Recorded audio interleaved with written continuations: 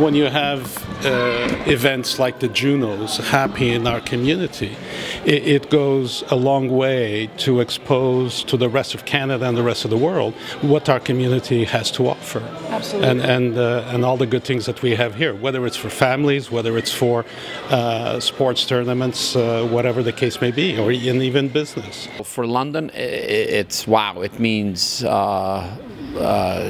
good stuff. I mean, for our culture, music, all in all, for London, it's really positive. You know, it's the biggest event in Canada, a music event.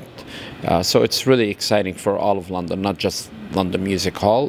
We're excited because we're able to host several events in our venue, but we're really excited. I think a lot of the stars coming and participating in the Junos are going to be staying with us. We're one of the host hotels, and especially the timing of the year that it's done. It's in the month of March. It's through March break, and normally, traditionally, March break is a quiet time in the hospitality industry in London because we're mainly driven by business and corporate travel. So by having the Junos here, I mean, we've been solidly booked for the whole week for quite some time now.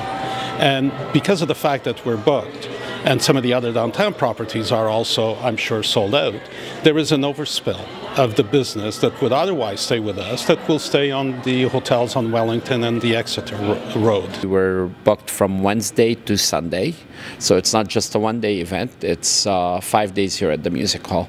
Even though the Junos itself, great award ceremony, you know, on Sunday night in the evening at Budweiser Gardens. I'll be there myself, but the Junos is not just one day. It's actually Wednesday, Thursday, Friday, Saturday, Sunday.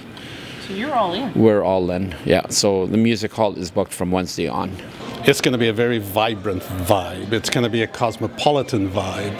It's going to be a vibe that it's going to make people happy and take an extra step on their walk. So we're very happy. We're very proud that we were chosen. The City of London was chosen to host the Junos. That's a great compliment to us. So there's been some changes in the past 6-7 months getting ready to the March date. And obviously, it's like getting ready for the Olympics, you know. You build them, you use it, and then you'll use it after. So what we've done, we've extended the room. We've built-in seats. We raised the roof. When they say raising the roof, we literally raised the roof. One place we raised it 28 feet, and then other places up to 6 feet. And then we've added approximately 225 seats.